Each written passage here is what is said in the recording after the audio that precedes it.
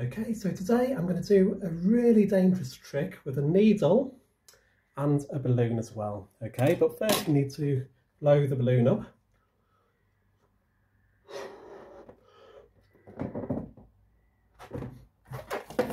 Okay, so that would be big enough for this trick. And then we need to get the needle. So what will normally happen when you put the needle into the balloon? It's going to pop, okay? But I don't... Are you sure you want me to do this? I actually get really nervous doing this trick, okay? We're going to try one more time, okay? Okay, so you can see the needle going through the balloon, okay? You can see it come through the other end as well. It's definitely in there.